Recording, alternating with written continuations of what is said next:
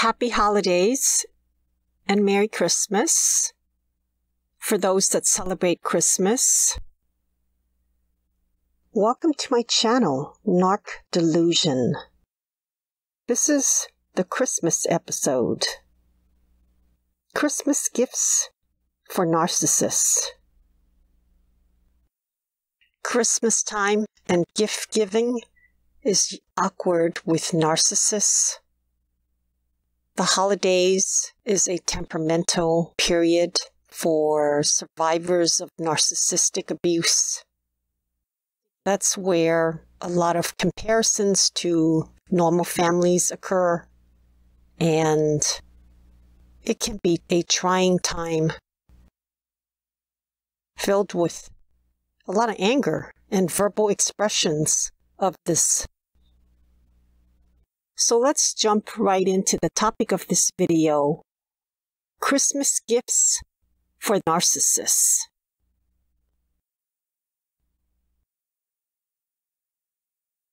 This gift is the mask of self-delusion. Narcissists want to be delusional. They're imagining themselves as being in great demand, very popular. They project this vision of themselves onto you. It makes no difference that that isn't actually what you believe. They see themselves the way that they want, the way that eases their psychological discomfort, regardless of facts. So this gift, the mask of virtual reality, is perfect for the immature toddler that sees whatever it wants to see, whatever it feels like seeing, whatever it wants to say, whatever it chooses to lie about. Narcissistic flights of fancy. You think, why is this person like this? Like, they don't understand what's going on. So maybe I just need to be more clear, or I just need to explain it to them. They'll get it, they'll understand. But that's not it. They're intentionally not understanding you. Don't bother to explain yourself to people that want to misunderstand you. That's just wasting all your time and all your energy. In fact, let them think erroneously. That's fine. It's more advantageous to you and more disadvantageous to them. Let them be foolish. That's okay. Let them do it over there, though.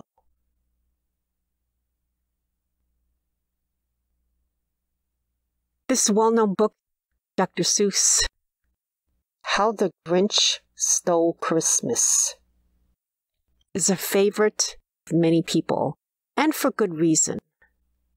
There's people like this that exist in real life, but they actually hardly improve the way that the Grinch did. At least the Grinch, at the end of the story, he learned something.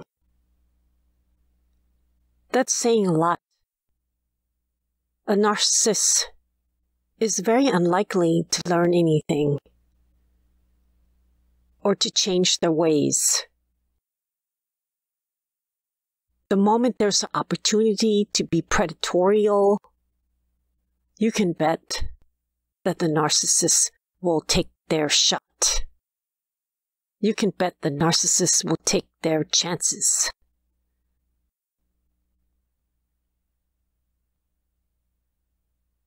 The crown here is on the head of a narcissist. Person with a crown that has a mirror on its face. It could be a woman or a man. Of course, there's narcissists of both there's supposed to be more male narcissists than female narcissists. I think it's pretty close to 50-50.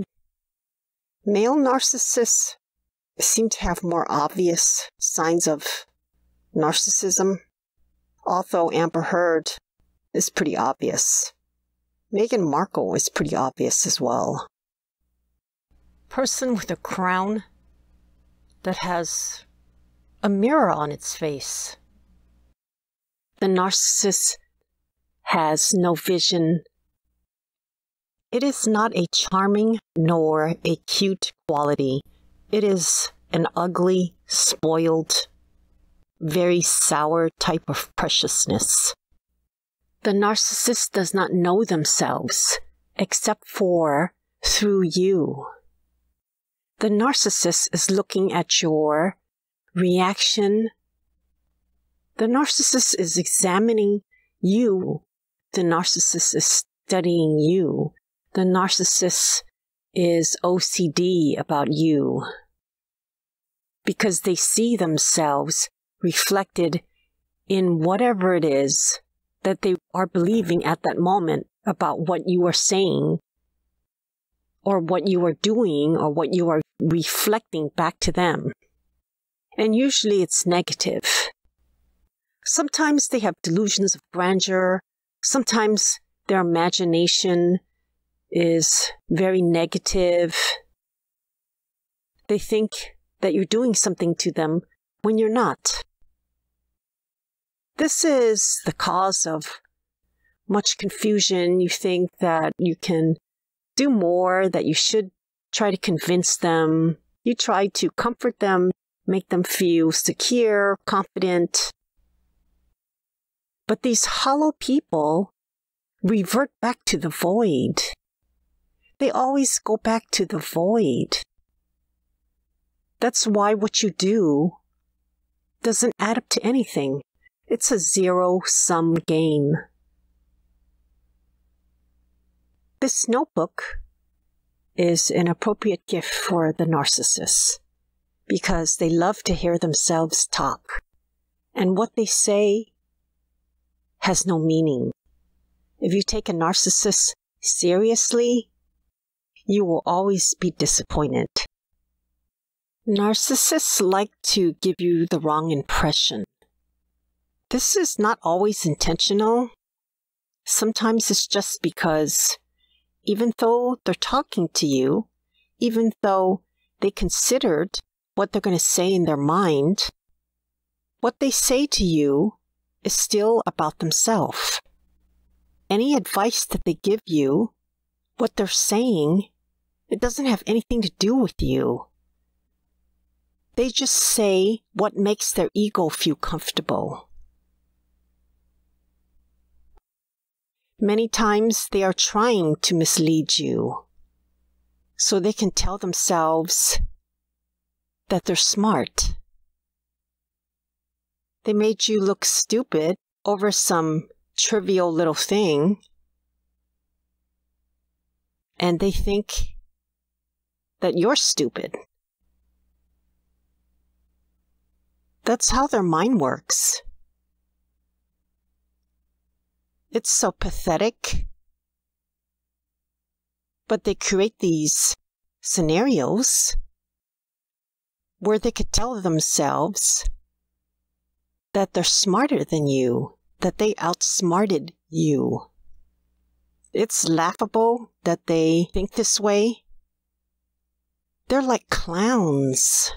They have a mask on. They're clowns. If you take them seriously, they could steer you down the wrong path, intentionally or unintentionally. They do both. Or they could entirely misread a situation because they lack awareness about the world, reality, other people, and themselves.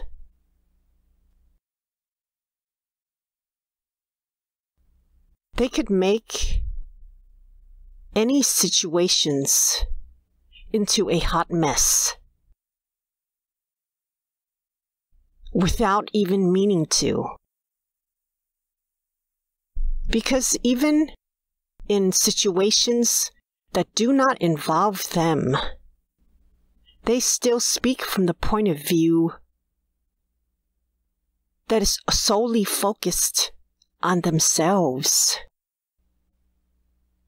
You have someone that is very myopic, and they're looking at themselves, what they get out of it, how they feel about it, what makes them look good, what makes them not look good. What can they say that gives them the feeling that they want to feel? It doesn't matter that someone is asking for their advice or someone is asking for their feedback. That's all irrelevant. Never expect an honest answer from a narcissist, and pretty much disregard what they say. You let it go in one ear and out the other. That's how much weight you should give it. So never take a narcissist at face value. Never take a narcissist seriously. This will save you a lot of trouble.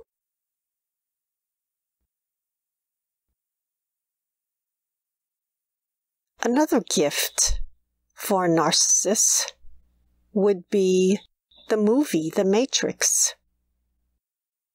That's where the premise is that the feel is the human bodies that they keep in the pods.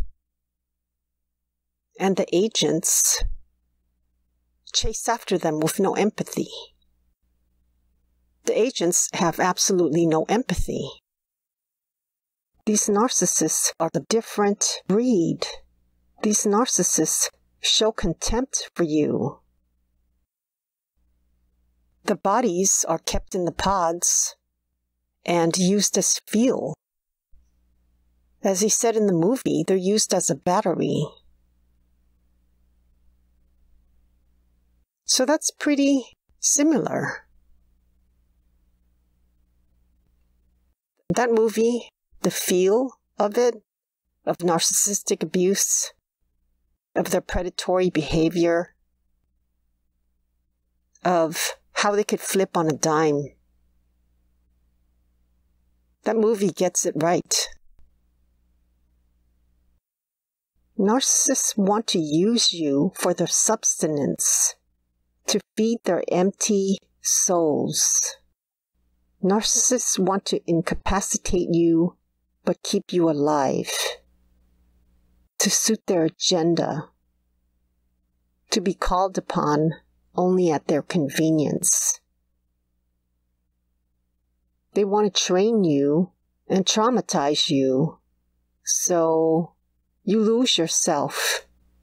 But they actually want you to be alive, in most cases, so they could continue to obtain fuel.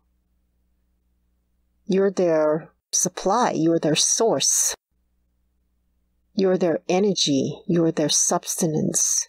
You give them what they want. Narcissists want to keep their options open in case the fuel source isn't as potent as they want. They start to flounder around looking for other, more potent energy sources. The narcissist wants you to surrender to their control, just like in the movie.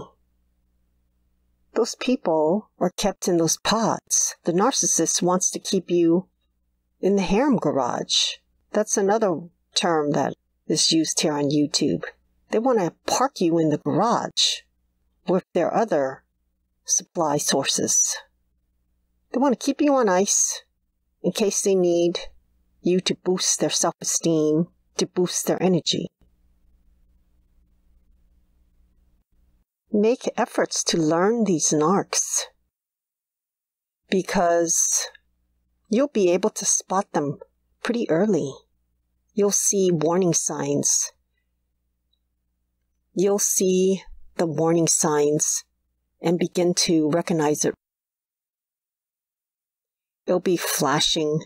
Either red flags will be flashing in your face, waving in your face, or you'll see caution signs. You'll see these signs. It's worth it to learn the narcs. The best gift you can give yourself is to leave the narcissists in your past. When you get a chance, do comment, like, and subscribe to my channel, and make sure you hit the notification bell for any new videos.